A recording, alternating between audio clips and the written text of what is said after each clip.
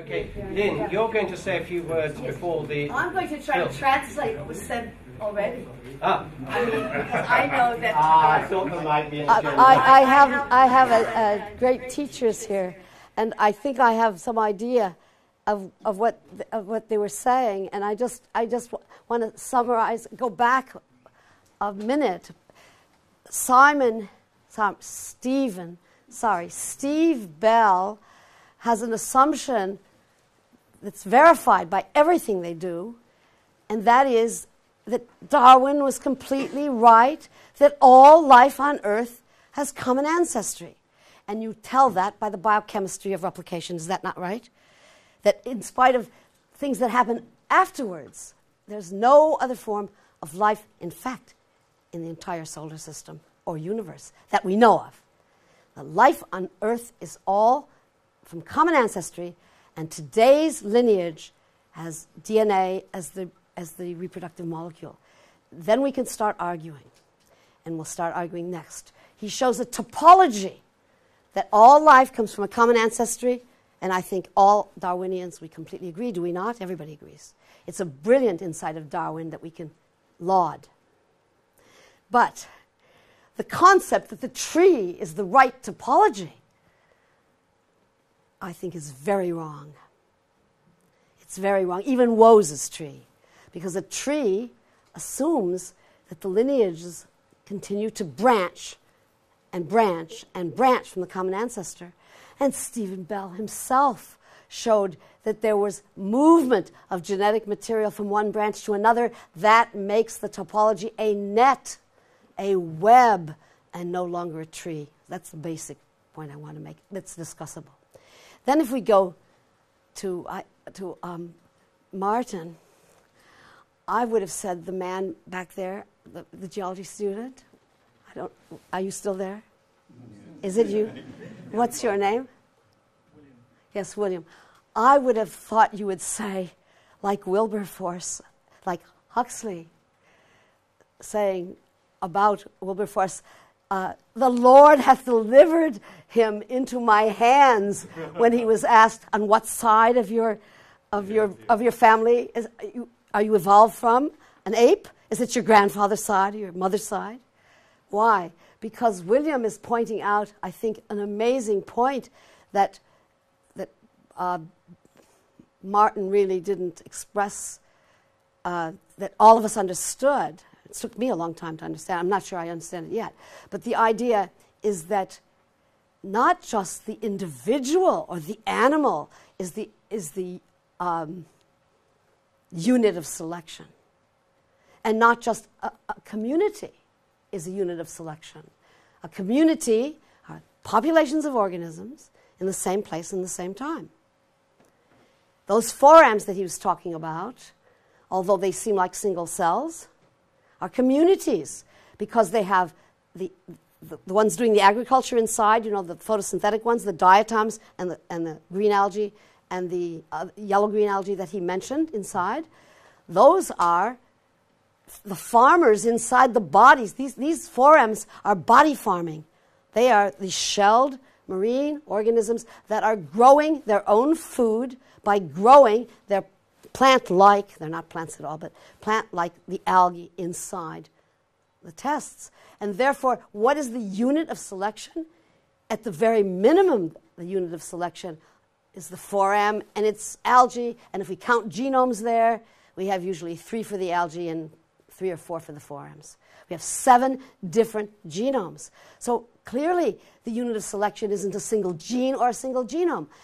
Why? I love Richard's metaphor of the selfish gene, because it focuses attention on the science behind natural history. But of course it's just a metaphor, because a gene doesn't have a self. A gene's not a self. How can something be selfish if it has no self? The self, and I think he uses it metaphorically, maybe he'll argue with me, but the self is the cell. All cells have self, and the self has been forgotten. And even in hearts and livers, the self has been forgotten. And this is my introduction to arguing the topology that's taught is not right. in my opinion, the idea that accumulation of random mutations is the way species change from one species to another, has very little evidence for it. And that and that junk DNA is just another way of saying we don't know what the DNA is doing. Is that not what you said, Dennis? That's not what I'm saying. That's what I'm saying. Yes, you're next. So I'm saying, I'm saying that what Dennis is trying to point out, that as we learn more and more, first of all, that there's just numerically, it's just too many possibilities, and the numbers expressed are very much smaller. And we just can't play with the numbers. The idea that there's junk protein or junk DNA is, as Jonathan Barr just said, it's not a useful idea. It's not a useful idea.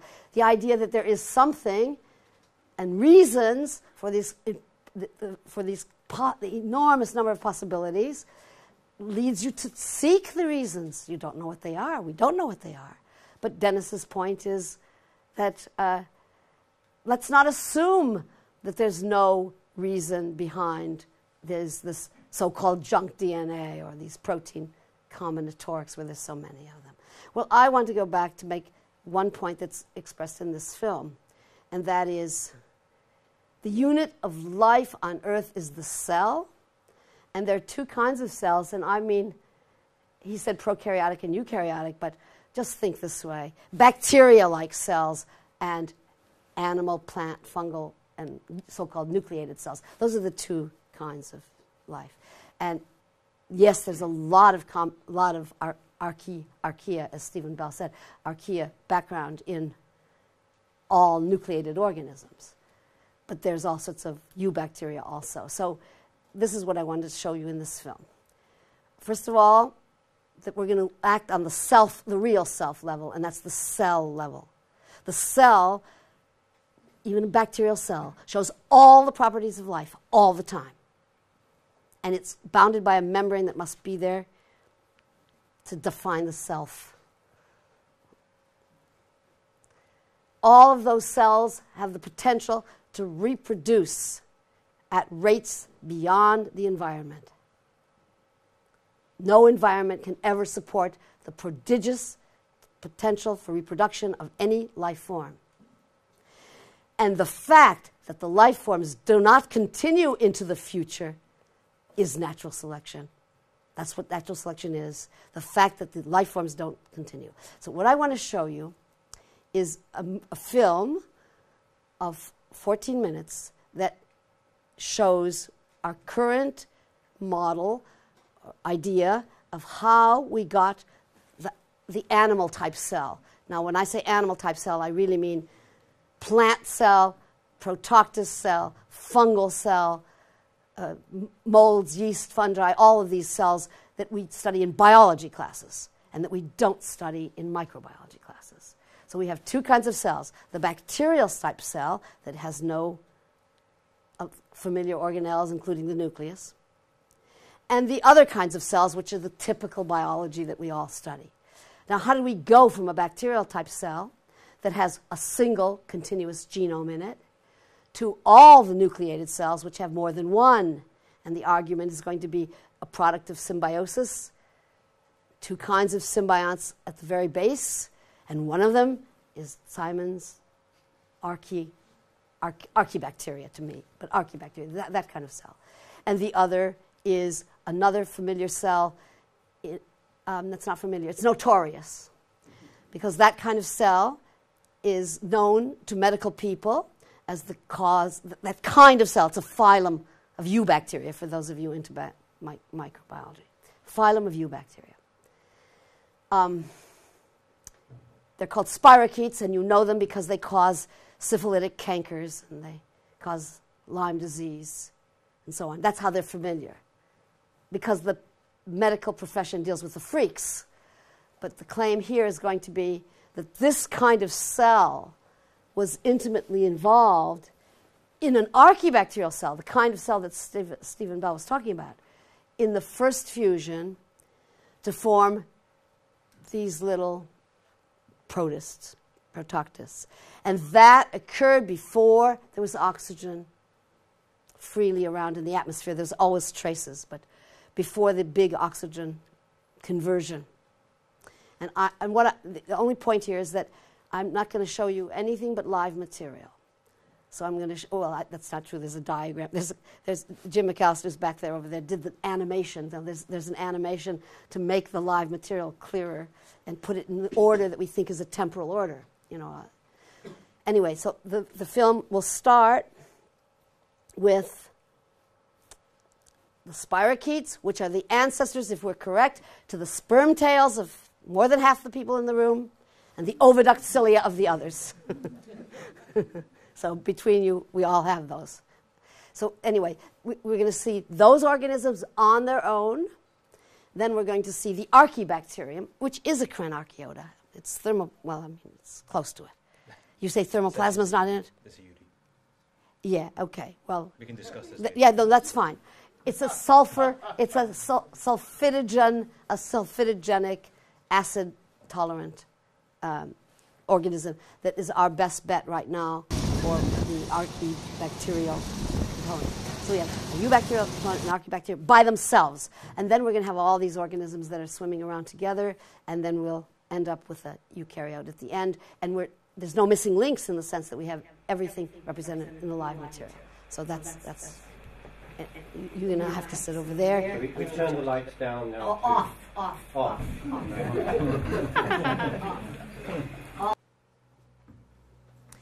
This word means the origin of nucleated cells, the familiar cells of animals, plants, fungi, Protoctus, which would mean algae, and all sorts of others. Now this is a spirochete bacterium. It's a eubacterium with the eubacteria type of replication that Stephen mentioned. And this one, these are still photos. We need to see what they are live. First of all, they can't tell their faces from their ends, their other ends, like some people we know, maybe. I don't know. But anyway, they go full. There are many, many spirochetes in the picture. It's the large one that we see very clearly. It translates as it rotates. That is, it rotates as it moves forward and rotates as it moves back. And it has a corkscrew type of morphology, which means that it wins races with lots of bacteria when the medium is viscous, when it's gel-like. And you'll see that there's some much smaller ones in the background. It's a gram-negative bacterium that has bacterial flagella in its periplasm, that is between its inner membrane, which is the classical cell membrane, and the outer membrane, and develops huge concentrations, and these organisms interact. Now, there are some spirochetes, these are from microbial mats, this is a different one, that when they are threatened by many things, well, here's a diatom, this is outside in marine water. This is the spirochete in question, which I'll explain in a minute. Now, this is a cyanobacterium that's producing both food and oxygen. And these spirochetes have learned to chase them. Now, watch that. This is light sensitive. The reason these spirochetes are light sensitive is because they like to stay in the sunlight where their food is produced. They follow their food. This means that the sensitivity to sunlight and to mechanical stimulation and many other things, of course, chemosensitivity, are already present in this group of organisms. They are not photosynthetic at all. They just stay in the light. Now, this is a strobe light view because if you had the real spirochetes, it looks like this. They swim together, and we know that they're not permanently associated because if we add water, they just swim in all over the place. And if we remove the water slowly, you'll get this kind of, not water, usually more viscous media, but you will get this kind of group behavior. Now, it is a property of the entire group that's been studied that when conditions become unfavorable, they form what are known as round bodies, vesicles. There's all sorts of names for them, cysts in some cases, but they actively form them. Watch this one.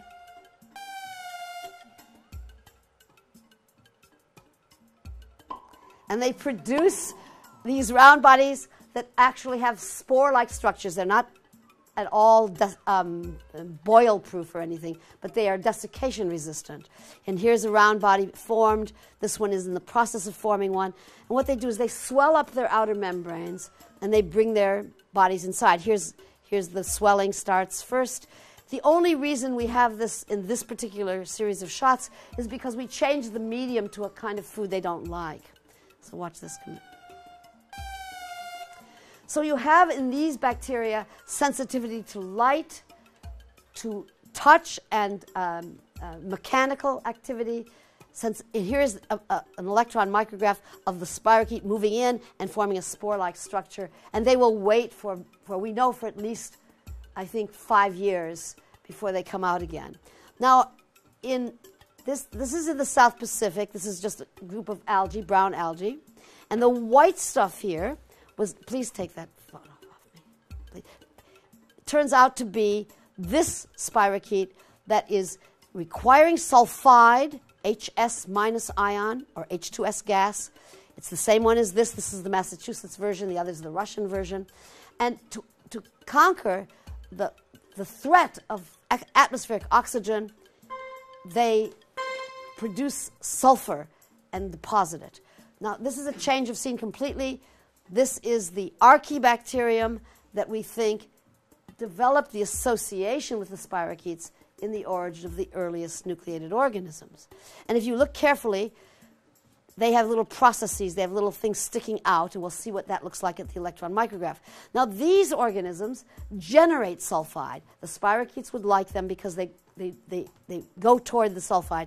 And in the presence of the oxygen, they will also, they will use the sulfide. This bright stuff is elemental sulfur. They will use the sulfur as terminal electron acceptor. And if you don't get that, that's all right. They use the sulfur, and they use these hydrogens from their food and generate sulfide. Now, this is another scanning electron micrograph of exactly those same bacteria. And notice that they are pleomorphic, that is, they don't have a rigid cell. We assume that the sulfur globule dropped out in the preparation. And here we have 1, 2, 3, 4, 5, 6. And the concept here is that this is the other partner that developed a relationship with spirochetes to form this. Now, this is a eukaryotic structure. These are cilia or undulapodia. This is the DNA associated with the cilia that are underneath the nuclear membrane, and that's just plain nuclei. And if you section the cilia or any undulapodia or your sperm tails or your oviduct cilia, you find that 9-2 organization, that 9 sets of microtubules. This organism is affectionately called rubberneckia because it makes a complete circle of its nucleus. This is the nucleus in here, and this is a typical organism that has at least 7 different bacteria making it up. And the reason we have that here is because the nucleus, the undulapodia, kinetosome, centrioles, and the Golgi fall off in an easy way, so that they have a structure that's been known for years to the old-timey protozoologists that probably represents the earliest step in the origin of the nucleus. Here is the nucleus of that organism, rubberneckia. Now, this is the poster child of what we're saying. Now, what do I mean? This organism is called Mixotricha paradoxa, which means mixed up hairs, paradoxical. In 1956 or so, Cleveland went to Australia to study this organism. Here's its nucleus and nuclear connector. To study this organism because he was told it had flagella and cilia on the same organism. That's both wrong. This is a symbiotic complex of about 400,000 different bacteria. And this is the nucleus, then the nuclear connector. And this particular one, well, you can see it in the live cell.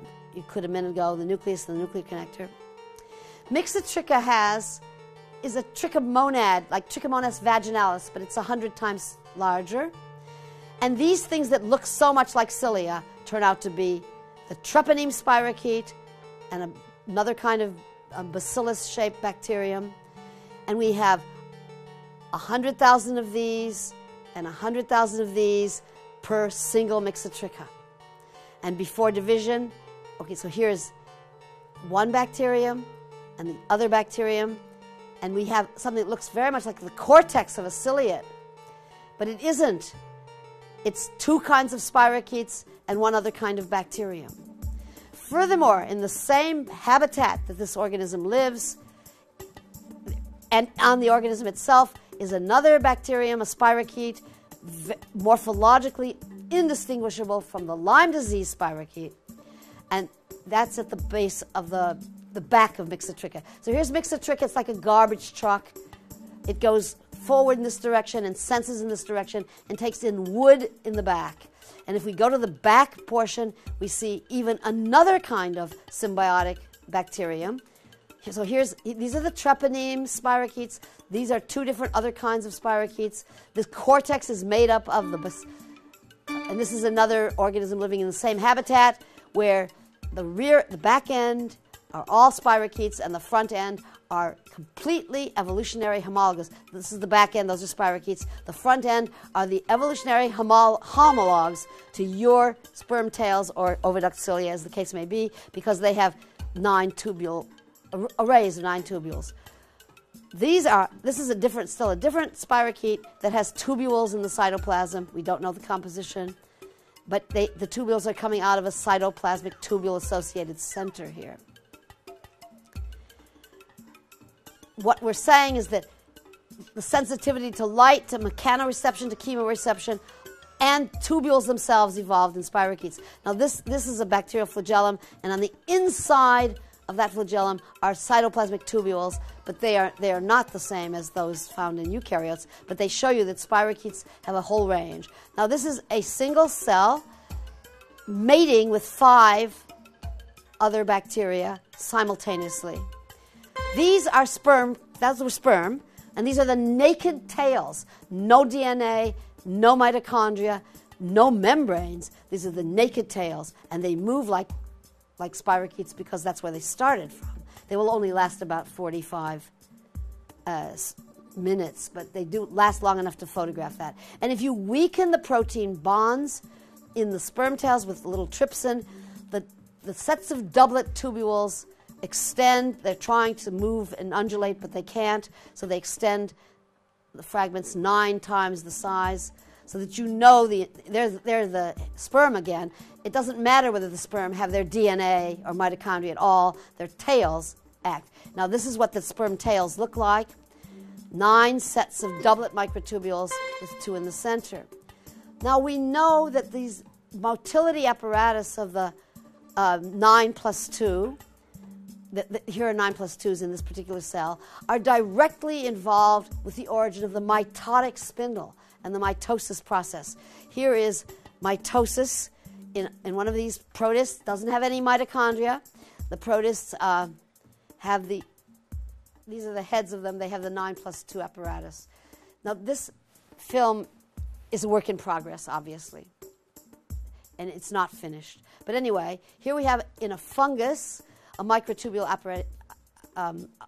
organizing center. At any rate, here's another kind of protist, and like many of them, if it's doing cell division, it has a lot of trouble swimming because it's using the swimming Undulopodia cilia microtubules for mitosis, and it can't do both at the same time. This is a culture of all the same. You've seen all the same protists in this particular picture. Now, such an organism acquired mitochondria from ingestion and failure to digest respiring bacteria, and then later such an organism that already had Undulopodia and already had mitochondria ingested but did not digest cyanobacteria to become an alga, basically. And all of the action is in this structure. This is tubulin. These are the proteins and DNA associated with the centrioles, centrosomes, and all the rest of that. Now here's our cartoon. The spirochetes are attracted to the sulfide being generated by the archaebacterium. Now both the spirochetes and the archaebacterium have their entire set of genes and their replication apparatus. The pressure, selection pressure that's maintaining them both, they're both heterotrophs and they're both fermenting, is that the motility that the spirochetes attached is about 60 times faster than the motility in the archaebacterium by itself. And the archaebacterium, on the other hand, is sticking to the sulfur and generating sulfide. So under these conditions, we have a syntrophy where the spirochetes are attracted to the sulfide, and the nucleus connector evolves as a way of keeping the symbionts together in a sulfide-rich environment away from the oxygen, but oxygen leaks in, and under those conditions, sulfide is oxidized to sulfur. This whole organism, this whole symbiotic complex becomes a sulfur syntrophy motile structure in which there's a bacterial conjugation leading to, and a lot of membrane proliferation leading to the very earliest eukaryotes. This is not LUCA, the last universal common ancestor. It's LECA, the last eukaryotic common ancestor. And they're beginning to look like what people call little mastigotes or flagellates. And here we have oxygen rising. And this is an alpha proteobacterium, or probably another non-alpha proteobacterium, but one that respires oxygen totally. We now have the origin of the mitochondria inside, and phagocytosis is rampant here. And so we have the ingestion and failure to digest cyanobacteria. So we now have really an alga. It has 2 of the 9+2 structures that are used in the mitotic process. It has become oxygen using well, this is the greatest bacterium of all because it makes all the food and handles oxygen. Now, we have legacies of this. This is an electron micrograph of an mitochondria, a cell that has no mitochondria. And here we see that the undulopodium, the 9+2, is attached directly to the mitotic apparatus. And here's another example of a different organism. Again, we have the centriole kinetosome, and here's the cilium, or the undulopodium in this case, and it's attached on the other side to the nucleus. Enough. We will not press the credits. Okay. So I'm very happy to take questions. Thank you very much.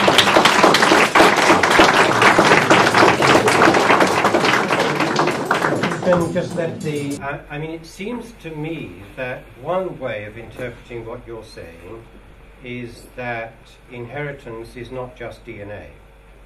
Certain. Right. So do we have to redefine a gene? You see, it seems to me that what has happened, let me just explain the background to this. What has happened is that effectively molecular biology has redefined what a gene is. It's become a sequence of DNA. It used to be a factor. That's not what it was originally.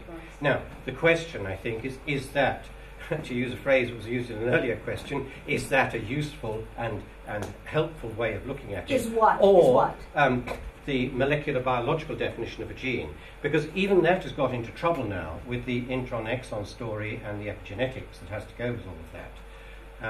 Now my question really to you, and possibly to the rest of us as panelists, before we open the discussion up, is do we really have to redefine what a gene is, or do we abandon the name gene to the molecular biologists and come up with some new name for whatever it is that is important in inheritance?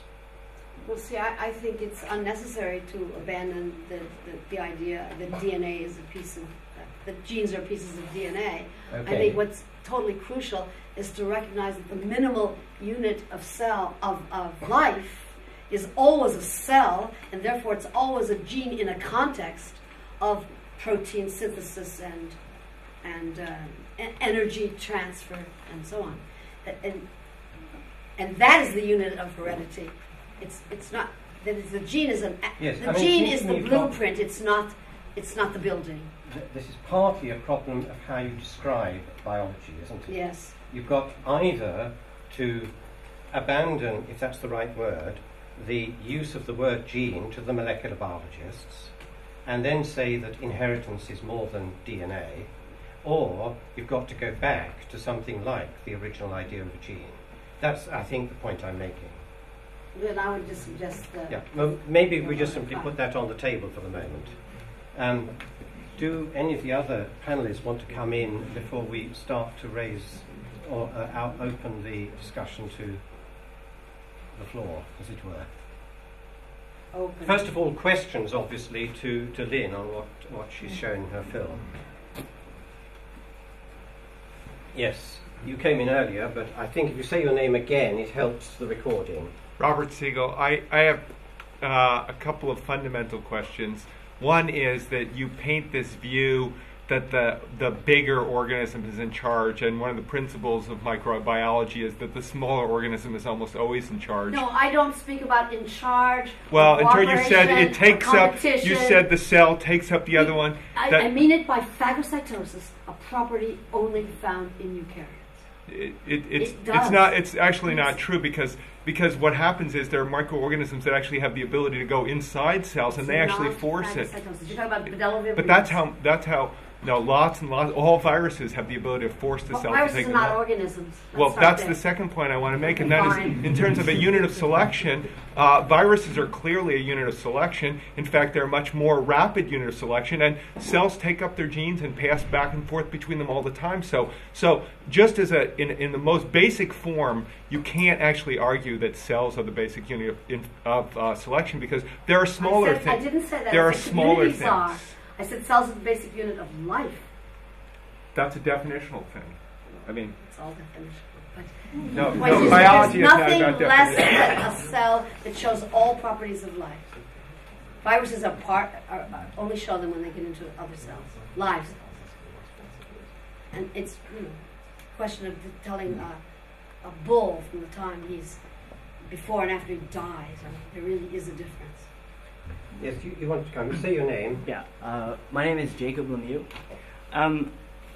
It seems like an alternate explanation for the shared organization of the. I think it was a 9 microtubule. What is an alternate? I have to finish. The shared the 9 microtubules in the 2 pairs of those. Yeah. Is it evolved beforehand and then was passed to the spirochetes and then the sperm and the egg. The evidence is the other way.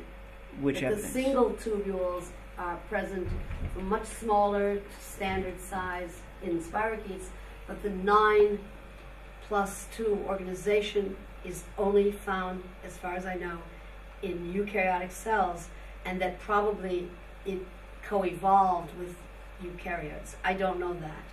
If we had a 9+2 spirochete, we could argue the other way. But right now, we can only argue that the 9+2 evolved in eukaryotes. But the important point is that they are all homologs. Nobody is going to disagree with that.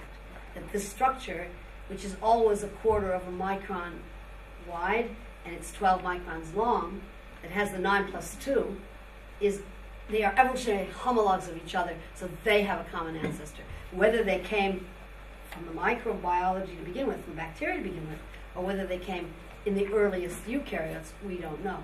But that they came as that there's common ancestry there, that we can say definitively, because there are about 600 proteins involved in there in common. Okay? Can I first see if there's any further questions directly to Lynn, and then I was going to open up to a more general discussion. There's somebody over here, then here, and then I'm going to bring Eric in. Please, say your name. Charles. Yeah, my name is Chaz Salmon. I study medical anthropology. I was hoping to follow up on the question that Dr. Noble asked you regarding if when we start to look at the relationships between these organisms that develop, the suggestion that you made was that DNA the level of inheritance may not be at DNA.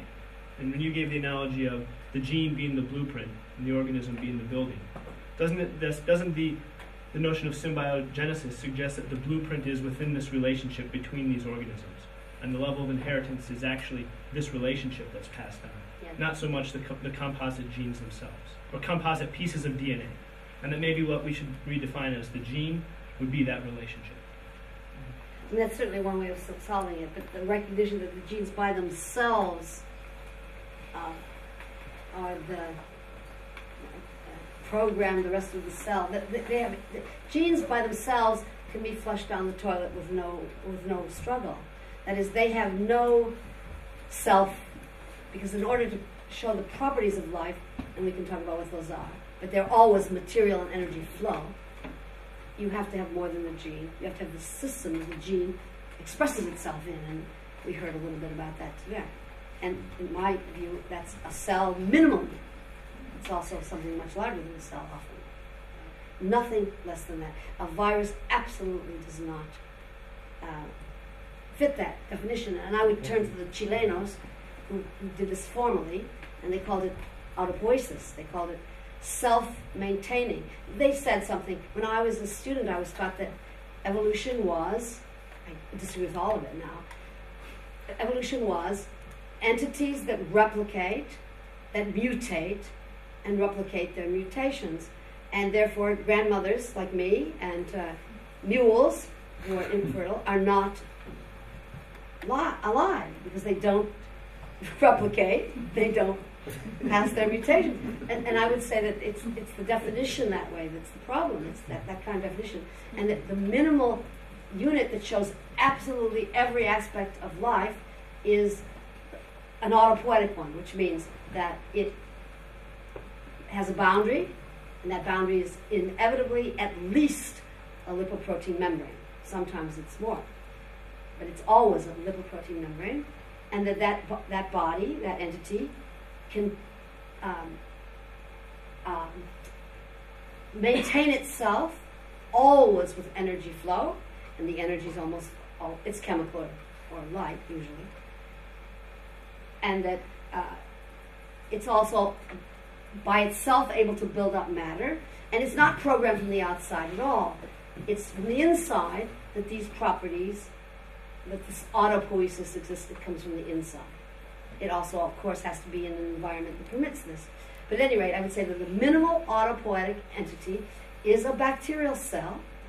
Most of the diversity of life is in the bacteria to begin with, in the bacteria sense of life, and that a virus is absolutely not that at all, and never will be. It can't be in principle. There's nothing, food or energy, that you can give a virus to make it show the minimal properties of life. And so I would say that the unit of heredity is that, and whether we call it a gene or whether we call it a cell, I mean, it has to be discussed, but we at least should be talking about the same thing. I'm going to hold that particular point there, and also hold on coming to the next question, because I think, Richard, you want I think we're getting quite unnecessarily confused here. The cell is the minimal unit of living function, of course it is, but that's not the unit of heredity. Unit of heredity is DNA or RNA under some circumstances. We're just confusing a unit of life, which is a cell, with a unit of heredity, which is DNA stroke RNA. Well, that's what I'm not sure about. I know. If I were to want to send to one of those Goldilocks planets that the astronomers think they've found, the information necessary for them to reconstruct life here on Earth, it would obviously make no sense for me to put on a CD the whole of a human genome. That's correct. That's correct. Okay, that much is obvious, right? So I would have to send the whole of at least a fertilized egg cell information on that CD for them to even begin. I mean, let's forget for the moment about the complexity that you need a womb and all the rest of it too. But I'd have to send the whole of that to the Goldilocks planet too. Now, it seems to me that what part of our difficulty is here is what do we mean by inheritance? Because to me, that means that we inherit the whole fertilized egg cell. And indeed, we inherit more because we inherit the maternal and paternal influences on that egg cell as it develops. So is this a matter of defining what we mean by inheritance? And are we, as it were, prescribing that it shall only be that DNA is inheritance? Yes, I think you should, Richard. Yes, that's right. When you seed life to your Goldilocks planet, you have to send the information, the DNA, plus the water and all the other things that are necessary. Right. Now, the key point that makes the difference between hereditary substance code and all the other stuff is this. if you mutate the non-hereditary part, for example, Right. if you you make some kind of manipulation to the cell, Yeah. not the hereditary part, but, Yeah. to the cell, that will not be transmitted to the next generation. If you mutate the DNA part, it will. Yeah. Now, if you mutate the non-DNA part, Yes. you may well scupper the whole enterprise. I mean, that's possible. But what you won't get is a copy of. I mean, if you cut a cell or make a Yeah. blemish in it in some way, or a blemish in an organism, it will not be passed on to future generations. If you make a blemish in the DNA, it will. That is the key point. Certainly from a Darwinian point of view, there's an absolutely watertight operational definition of the distinction between the true hereditary part of the entire enterprise. The entire enterprise you need to send to the planet. That's not in doubt. The Right. entire Yeah. shooting match, the entire. Sure. But if you change a bit of it, and the change is inherited, that's heredity. Well, now, if I change a cell by taking, say, an egg cell from another species and I put a genome into that cell, I can get development up to a certain point, and then it doesn't. There are extremely few cases of cross-species cloning that lead to a living organism. And what that tells me is that the genetic program, if we can use that metaphor for a moment, lies as much in the cell as it lies in the genome. And I think this is a matter of language, how we choose to describe the biology that we now know about. And to the question whether cellular inheritance can occur and whether inheritance over and above the transmission of DNA can occur, I think that the development of epigenetics has thrown a cart with horses through that Now you're particular- talking. I mean, Yeah. because that's coming close to Yeah. being a difficult borderline case. The reason it doesn't actually drive a, whatever you said, a coach and horses through it, is that the epigenetic pseudo-inheritance dies away after 3 or 4 generations. Well, that's what we're not sure about. Okay, well, who's proven that? Okay, now, if it does, if it Yeah. doesn't, if it goes on forever, Yeah. then it's a fully paid up pucker form of genetics. But then we have to redefine what we mean by a gene. Yes, we because do. It's If clearly that not happens. then the But sequence of DNA. the key question is, Yeah. does it go on from, Yes, or does it that's- just fade away? That's the question that I think is an empirical question open to discussion. That's an empirical Yeah. question. Okay, but I don't want to dominate this discussion, or that Richard should either. There's plenty of further things that he and I can discuss, I'm sure. But let's go back. You wanted to come in. Yeah. Hi, yes. My name is Alexis Gallagher. In a couple of the disagreements here, I've heard the argument phrased in terms of this or that is the unit of selection.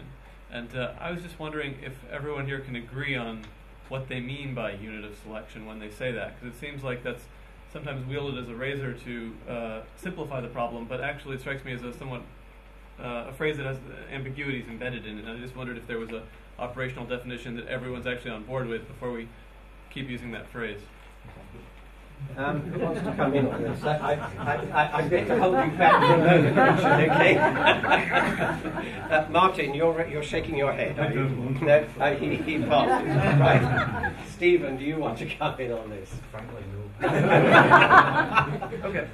Well, he leaves Lynn and Richard and possibly me, but I know nothing about this. Over to you, Lynn, first, and then I'll ask Richard to say something. Well, it's a What do we mean it's a by unit of profound selection? question. And it's related totally to the. Where's Gallagher? Yes, hi. It's related totally to the heredity issue. It's related.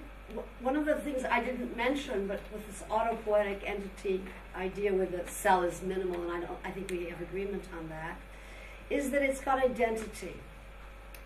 Now, cells have identity, and when Dennis said that he doesn't know of many cases, and it's certainly true in animals where you get hybridization between members of different, slightly different species or something. I was going to give you a case where you have hybridization, that is, you have a new organism formed routinely by a fertilization-like fusion between members of different kingdoms. They're not animals, right? They're not animals. But my point is that you have an identity there. And the one I'm talking about has a name, it looks like a plant, it's not a plant at all, and so on. In that case, it is clear the identity is given by the naturalist. A name is given by that we have identity, and the name of that one is geosiphon. Fine. Geosiphon only is made when a member of one kingdom is fertilized by a member of another kingdom, and you end up with this little moss-like thing that is not a plant and not a moss at all, but it superficially looks like it. That's identity. And what is heredity? It's the inheritance of that entity in nature. To me, it's got to be in nature, right? And so, is that an individual? It's certainly not a virus. It's certainly a lot more than a virus. It's certainly cellular. And I would say that when you have this identity, and you have these parents, and they produce a living organism, that you have a heredity system, a heritable system. And it's going to last as long as that identity persists. But that's group selection. And I would say that Martin's discussion of the large forams showed that, in fact, everybody, they're not even aware usually that those are symbionts. They're just aware that they're forms with their own specific names. And he's showing that it's a group in the sense that there's cells from different origins and all of that. And the unit that is persisting has identity, persists, has offspring. It's a heritable unit, and it's a minimal heritable unit, and it's a lot more than a piece of DNA. That's my opinion. Before I bring you back on whether you're satisfied with that, Richard, do you want to come in on the unit of selection? You must be. I've got 30 years of talking about units of selection. There are two different meanings of the phrase unit of selection: replicator and vehicle. The replicator is that which persists through time, and that is DNA or RNA or something like it. That is to say, a coded information which is copied exactly, subject to occasional mutation, just like computer data is copied, just like Xeroxing is copied. The vehicle is quite different. The vehicle might be a cell, it might be an individual. It is the unit which we observe in nature to survive or not survive, to reproduce or not reproduce. We observe wildebeest, some of them die, some of them don't. We observe lions, some of them die, some of them don't. This is vehicle selection. That's what we actually see out there in nature. But the long-term evolutionary consequence is the differential survival of replicators, DNA mostly, which exist inside those vehicles. And you can talk about natural selection at either of those two levels. You can even talk about group selection if you must. In which case the group you're talking about will be a vehicle, but it will be some kind of joint unity of vehicles, of bodies or something like that, which has a certain coherence to it. I don't think it's helpful to talk about group selection, but I do think it's helpful to make the distinction between replicator selection, which is something very, very precise. It's the differential survival of alternative pieces of coded information, and vehicle selection, which means different things to botanists and zoologists, and it's a mess. But there are times when you do need to talk about it. Do you want to come back on? You triggered this particular debate. Do you want to come back on any of that? I don't think I do, actually. I was very curious if people agreed on what they meant by the term when they were using it. I'm aware that it's trickier than it sounds. The answer is a straight no. They don't agree. Yeah. But let me yes. Just to elaborate on Richard's point with the replicator, it brings up the interesting point that a given gene on a chromosome, you tend to view it as a sequence in isolation that is a gene, and that becomes a heritable unit. But of course, that gene in isolation is nothing without the ability of that DNA to be replicated. And in many cases, the actual sequences that define replication and duplication of that DNA can be considerable distance away from that particular gene. So then we have this sort of duality or sort of bifurcation of the definition, because we have to have those sequences that govern replication of that gene. So is that the actual unit, would you say? Or what? From a field point of view, it would be that which makes the difference between individuals. Let me put a question to you then, Stephen, and perhaps also to Lynn. If I've understood part of what you were saying, then forms of cells must have emerged quite early on. Right. So early on there had to be cellular inheritance. Right? So far, so good. Now, why should that have disappeared?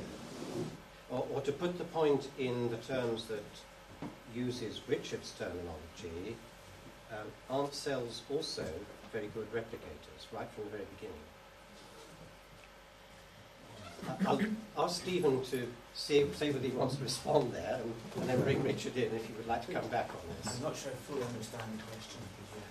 Well, my point is very simply this. Through my germline, if I can sort of use myself as the example, through my germline, I am connected to, right the way back, cell after cell after cell, to the original cells. So in one sense, you can say that cells also are immortal replicators.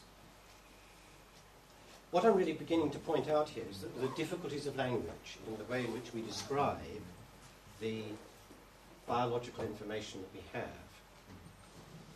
I think we would have to view Luca as without doubt a cellular organism, and we are the descendants of that cellular organism, although the continuity, if you like, is the DNA sequence. All other components have been changed and moved. Where I take issue with some of Lynn's suggestions are in the nature of the fusion event that gave rise to eukaryotes. We had the example there of thermoplasma, I think, to use. That, I think, is probably the wrong archaeon to pick. I mentioned in my talk about the Krenarchaea and the Euryarchaea, the two lineages. Thermoplasma is a Euryarchaeon. It lacks all these features that the Krenarchaea have that are clearly eukaryotic-like in nature. So I would suggest that, although the fusion idea I agree with totally, the choice of partner... And the sulfur, too. The sulfur, yeah. The hot temperature. So you'd say we don't have it yet. What? There are plenty of hypothermophilic Krenarchaea that are self-utilizing. So you can use one of those instead. And then you would have, to ask multiple origins. You would have escort machinery.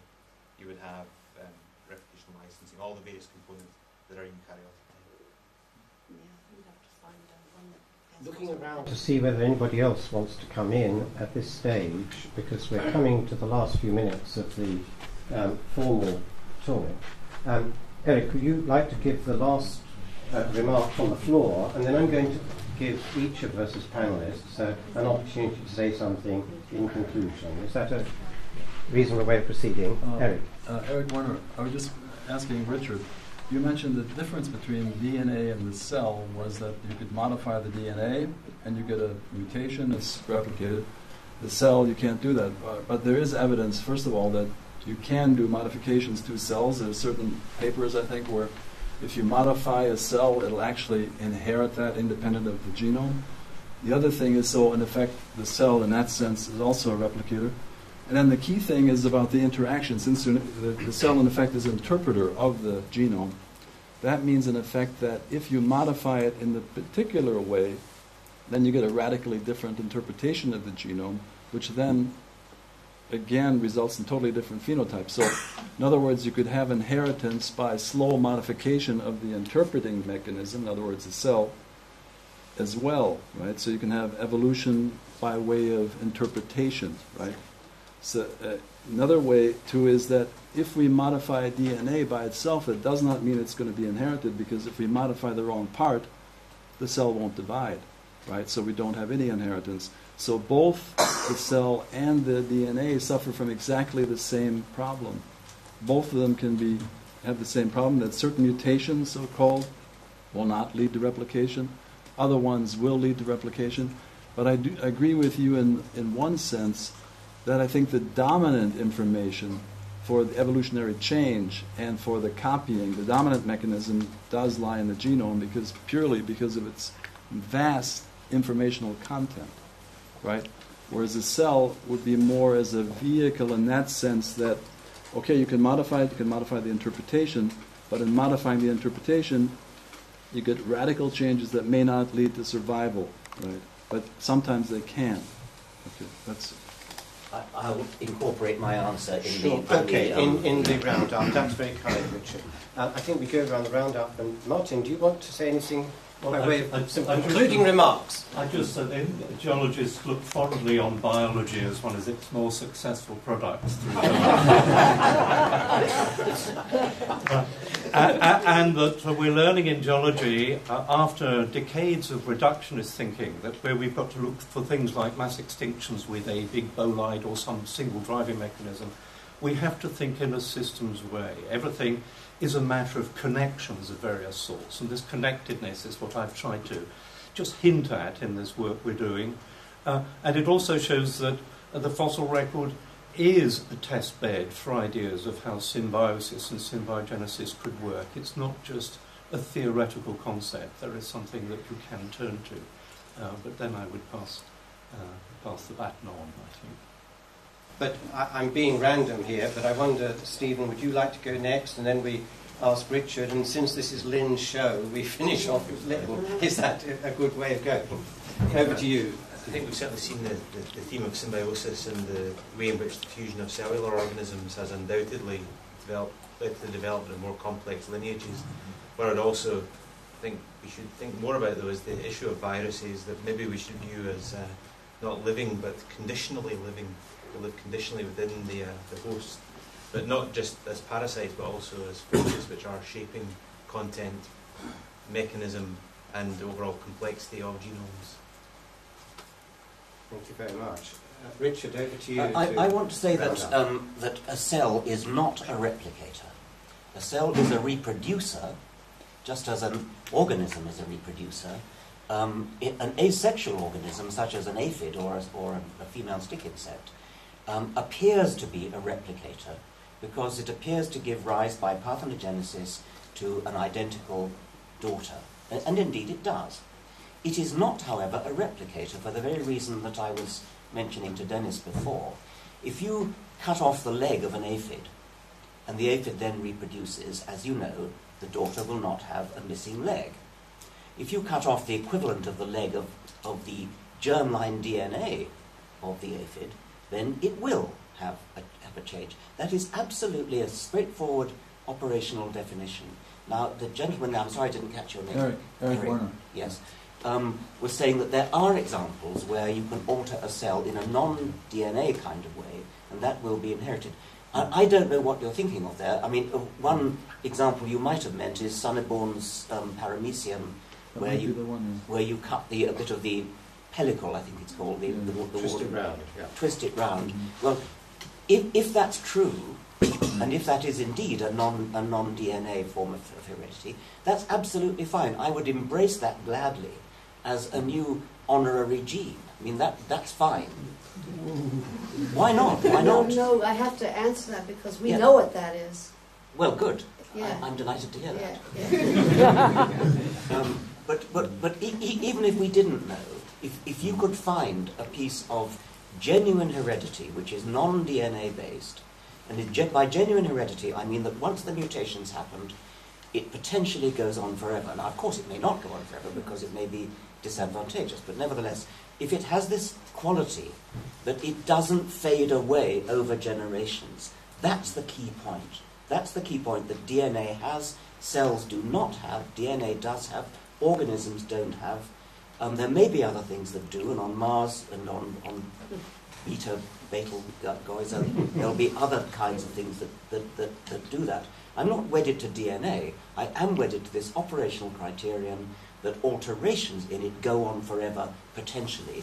The reason that matters is that the ones that don't go on forever are the ones that are selected against. But in order for that to be evolutionarily interesting, there's got to be a difference between the ones that do go on forever and the ones that don't. And so that's got to be heredity in the broad sense. DNA may very well not be the only kind of heredity, but it's got to be something truly inherited in that sense. And that would be an empirical question, wouldn't it? That would be an empirical question, and if somebody discovers a new kind of heredity, I'd be delighted. Yes. So one obvious conclusion here is that the field of epigenetics has to look very carefully to see if it fades away. Possibilities. Yes, that's right. Exactly. Yeah.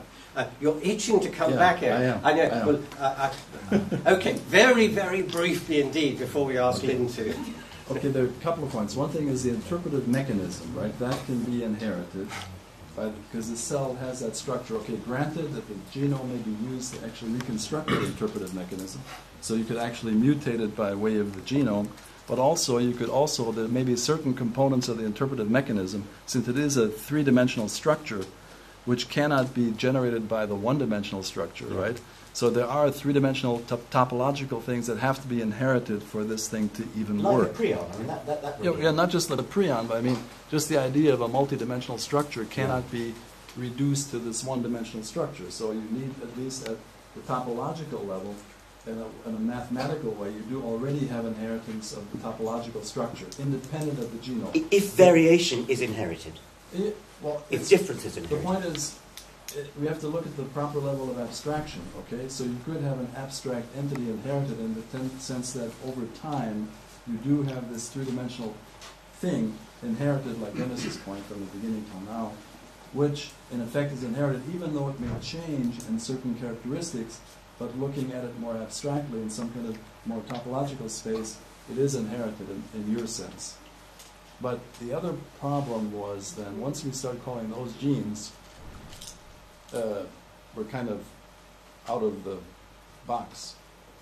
Can I suggest that we take this issue of what exactly we mean by genes, honorary genes, and related questions, and epigenetics to be part of the later evening discussion. But Richard, you may not have finished yours. No. You have. Okay. Lynn, the floor is yours to finish up. Eric took my time. Let me just answer one thing about the paramecium experiment, which is what got me into this to begin with. You saw the Mixotricha, and you saw how there were organisms making up the cortex, and that's what they call it, the ciliate cortex. And that's basically what he did. He picked that it was Janine Besson, as a matter of fact, who did the experiment. But it's Besson and Sonneborn. What they did is they took a piece of cortex that really was grafted in the opposite direction, and it lasted for 2 years at a reproductive rate of 1 cell per day. So I mean, it was indefinite, and they never got a different result. And the way to think about that is that the bacteria that they turned around had their DNA in it. I mean, ultimately that's what it is, and it's systems thinking. You had to have the whole system of the bacteria, their protein synthetic system, they're interacting with each other, and that perpetrated in that direction. So it's back to systems thinking, group thinking. Okay, well, I think with that thought we bring the formal session to a close. 1 or 2 words of thanks. Thanks to the panelists for being willing to come to what has been a very exciting discussion, and obviously to Martin Brasier, Stephen Bell, Richard Dawkins, Lynn Margulis, and if I left anybody, myself, I think. And come back